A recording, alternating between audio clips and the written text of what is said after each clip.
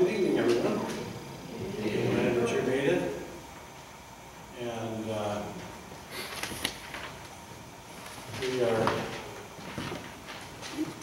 appreciative of our youth for being here to prepare to give us a demonstration or presentation of episode 2 of our reading drama called Castaways.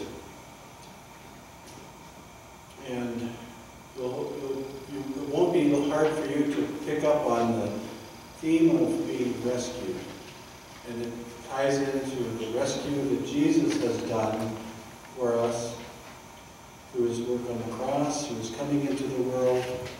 And so we're grateful and thankful for God's love through Christ. We'll follow along in this brief service that's printed. And I want to thank the ladies and actually the committee the fellowship committee of St. Peter's that put on the supper tonight. Thank you for a delicious meal. And thank you for so many for coming. I know there's a game going on in Spencer for kids from our area, so we wish them the best. We did have a couple of absences from our youth, and I was able to grab a couple of parents to help out, so we have a full complement of readers, and we'll do the best we can with just one rehearsal. So thank you for that. Before we begin, let's have a word of prayer. Heavenly Father, grant us eyes to see and ears to hear, and hearts to be open to what you have to share with us throughout this Lenten season of reflection on the cross and the journey of Christ to save the world, to come into a world full of troubles, full of storms, full of waves, and challenging times. We pray that we would welcome Christ into our hearts and be blessed tonight by this time together. In Jesus' name, amen. I have a little special music before we begin.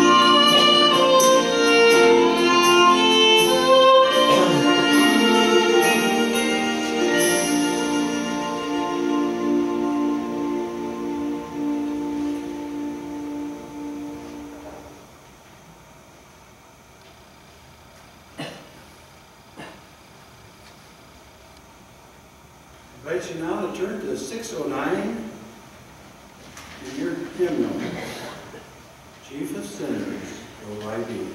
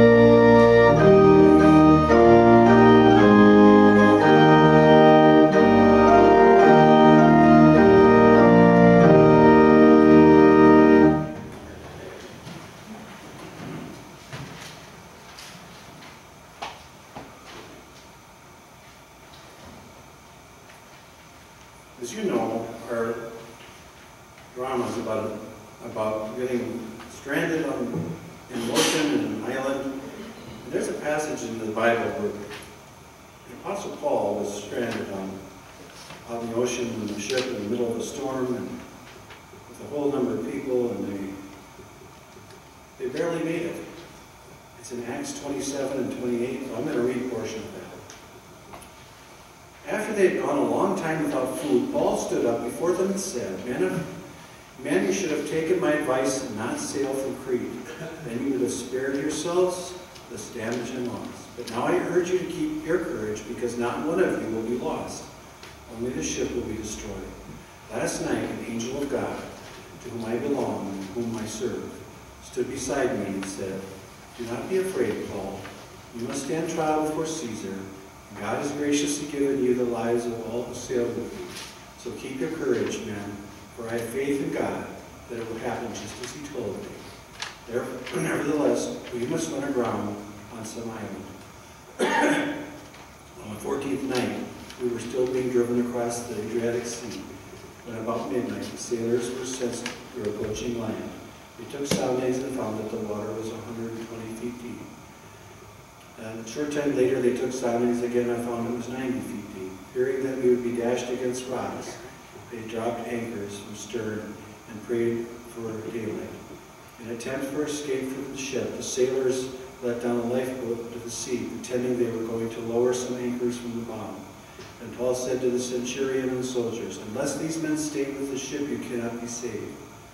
The soldiers cut the ropes that held the lifeboats and let them drift away. Just before dawn, Paul urged them to eat. For the last 14 days, he said, you have been in constant suspense, gone without food and haven't eaten anything. Now I urge you to take some food. You need to survive.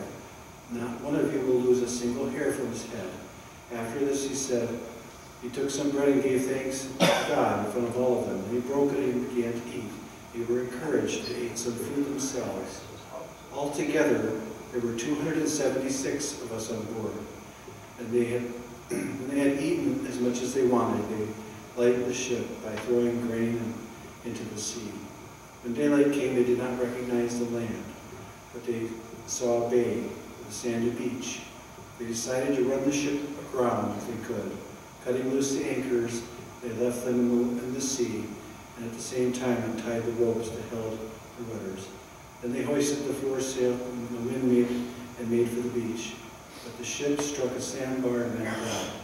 The bow stuck fast and would not move. The stern was broken to pieces by the pounding surf. The soldiers planned to kill the prisoners and prevent them from swimming away and escaping, but the centurion wanted to spare Paul's life and kept them from carrying out their plan.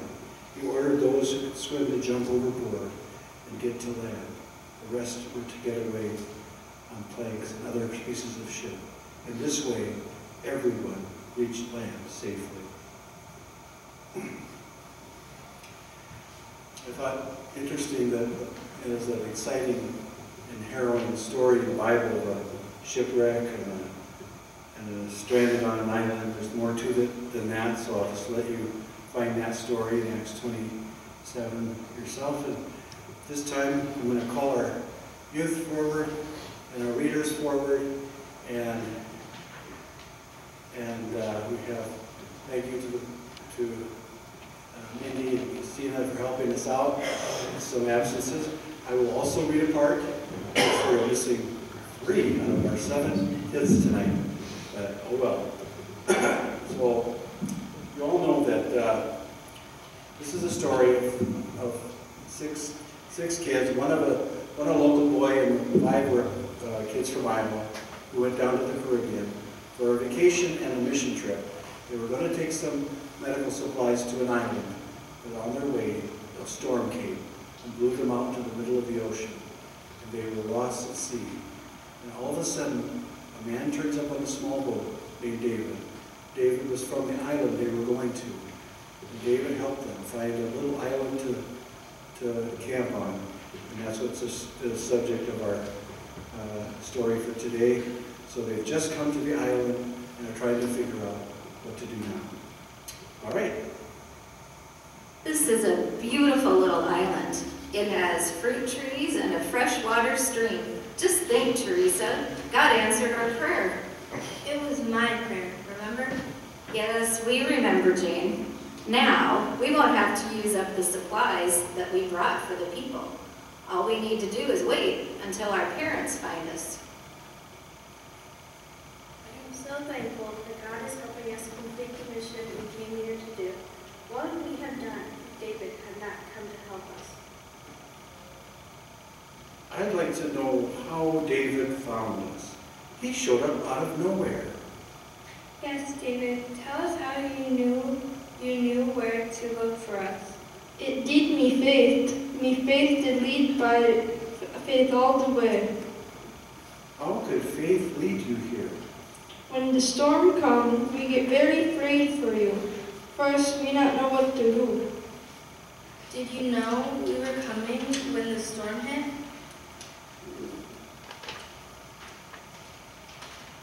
That must have been where I sent the radio message. The storm hit very quickly after we called to let you know we were coming. Me so glad you called the island station for that we know. You did find your way. Do storms often come here with no warning at all? It doesn't happen very often, but sometimes we get a freak storm like that. This was the worst one I've ever seen. Me think, oh no, them young ones are gonna catch into the storm. Them are gonna get lost or maybe even drown. I pray, please God, don't let them little ones drown in the ocean. Well, we didn't drown, but we sure got blown far away. That is what we prayed for you too. We afraid you get blown far from the island and get lost for many years. So me boat. Then me let the wind blow me boat where you both did blown. Are you saying that you went into the storm? You went there so that the storm would blow you just like it blew us? God told me to go in the middle of the storm. Then maybe we could help you. That doesn't seem like a very smart thing to do, David. You could have drowned. Me take a chance. If me drown, then it mean you would have drowned too. But if the wind just blow me far away, then it would blow me off the same way it blow you. That was a mighty big chance you took. You risked your life to help us. Me could not leave you alone. You come to help the islanders. Me want to help you too.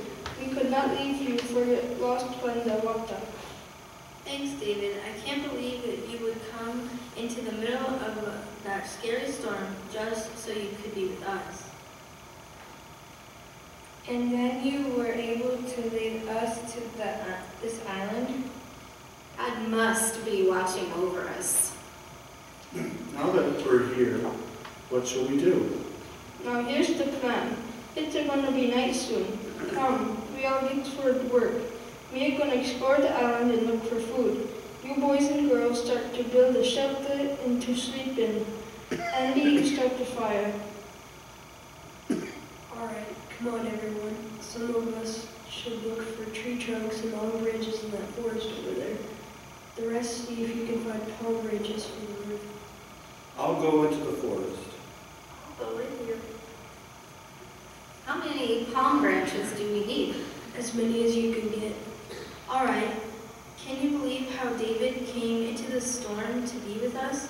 Why would he do something like that? He's probably been in storms before. The only way he would know where we ended up was to go with us. But it doesn't make sense. He just put himself in danger too, and if he had found this island, we'd all be doomed. Do you remember what he said? He prayed that God would save us from drowning. Then God told him to go into the storm. So God sent him to us? That's amazing. You prayed for someone to deliver us, remember? It wasn't long after that he showed up. But he would have to go into the storm a long time before I prayed. How did God answer my prayer before I even prayed it? Do you suppose God can travel time? He heard your prayer and then went back in time and told David to help us? That is freaky. I remember reading a Bible verse. God knows what we need, even before we ask him. Do you know what else I thought of? It's just like the verse I was trying to remember. For God so loved the world that he gave his only Son, so that whoever believes in him should not perish, but have eternal life. You see, David was sent just like Jesus to save us from perishing. That is cool. God sent Jesus into the world and he sent David into the storm for us. Now we are here alone. Now we are not alone. David said God sent him to us. However it happened, it was God's doing. He answered our prayer before we even prayed. Here are some of those palm leaves for the roof. We'll probably need to go back for more. Looks like Nick and Teresa are on their way back. They found some nice sticks for building. Hey everyone, look what we found. What is it? It's a box. Down there past those trees, there's a pool of water. When we were looking around, there was a boat there, a rowing boat. This box was near it. We wondered if there was a treasure inside. Do you think we should open it? Yes, let's. Andy, do you have a hammer we could use to break the box open? It's in the boat, but I don't think we should do anything right now. We have to hurry and make a shelter before it gets dark. The harm is there in just seeing what's inside. Whatever's in the box we'll keep till later. Don't be in such a hurry. I'm just curious. As soon as I open it, I'll get back to work. I'd rather ask David about it first. He can tell us what he thinks. Why don't we wait for him to come back?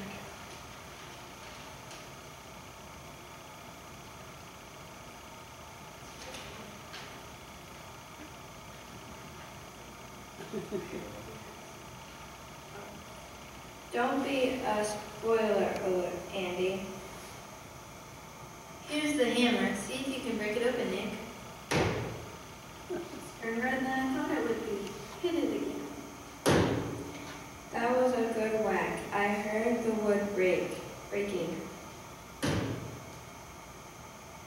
There it goes. Now I can open the top. Oh, there doesn't seem to be anything in it. Wait, there's something at the bottom wrapped in cloth. It feels like a book. Here, let me get the cloth off. It smells awful. It is a book. Can you read what's in it? Well, it's a lot of scribbles. I think it's in a different language, but here in the middle of the page is a map. It looks like a weird-shaped island. Maybe it's this island. And look, there's a squiggly line that goes over to a place in the middle. And there's a cross at the end of the line. Have you guys noticed the cross that is on top of the hill over there? That's it. This is a map of the island. And there's something over there by the cross. I wonder if there's a treasure buried there. We'd better get back to work and start building our house. It looks like David is coming back. Hope you found some food. I'm getting hungry. Do we have some pots and pans to cook with? There's a cupboard with all that stuff in the boat. I'll go get it. I think we need some more fire, Teresa. Let's go get some. I'll come and help. Hey, where's Nick? Wasn't he just here? I think he ran off into the forest. Maybe he was going to get some more sticks for the hut. We're going to need a lot more of those. While you're in the boat, why don't you grab some rope and one of the other cupboards? You'll need that to build with. Aye, aye, Captain. We see you have done some good work, my friends. We have made a start on our camp. Look what we have found for food. There are many roots and vegetables and even a bitty pig. Nobody should go hungry this time. Look, David, Nick found this box in the forest. What that? He found it near an old boat that was left there. There was a book in it, all wrapped in cloth. Let me look. That's surprising. In the book there's a map that shows a cross on an island. Do you think it could be the cross over there on the hill? That could be, but it's not a good thing. What do you mean? Me think it's a grave of the pirates. Pirates? Are there pirates around here? Them come around sometimes, but we should stay away from that place. It's where them buried them dead. Them not let anyone touch it. Nick hasn't come back. I wonder where he went. Do you think he went to the hill to see the cross? Is everyone? I'm afraid that's where he went. I sure hope he doesn't get into trouble.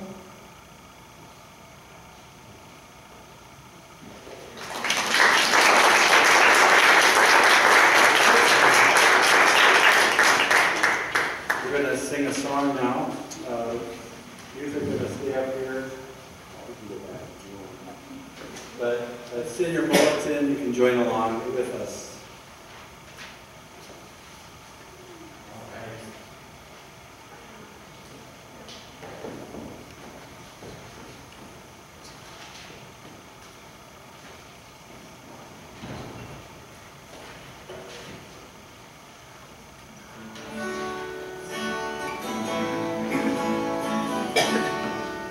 You are my strength when I am weak.